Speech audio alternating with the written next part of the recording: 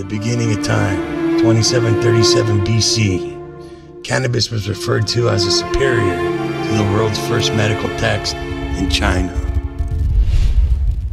In 500 BC, Gautama Buddha, said to have survived by eating hemp seeds.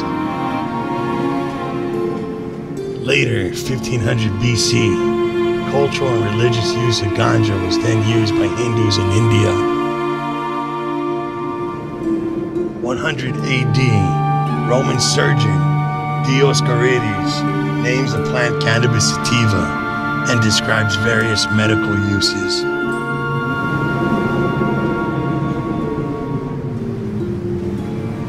Over time, marijuana has gained its strengths through various strains.